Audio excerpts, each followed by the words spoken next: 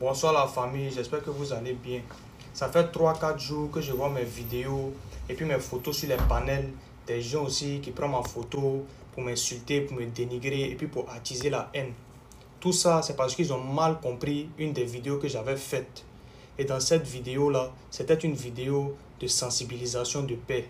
La partie que les gens ont mal compris, ou bien beaucoup d'entre eux ont mal pris, c'est celle où j'ai dit qu'il y a des gens qui traversent la mer et le désert pour voyager.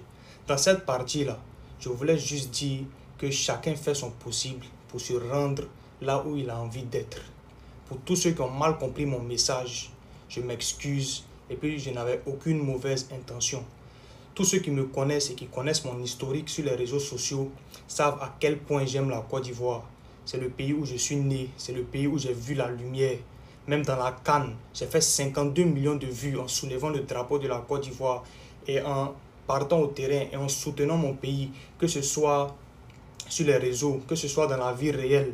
J'ai toujours soutenu le pays où je suis, partout où je m'en vais, dans n'importe quel pays où je voyage. Je mets toujours la Côte d'Ivoire en première position. Je fais toujours la promotion de la Côte d'Ivoire parce que c'est le pays hospitalier, c'est le pays qui m'a fait grandir, c'est le pays que j'aime, c'est le premier drapeau que j'ai dans mon cœur.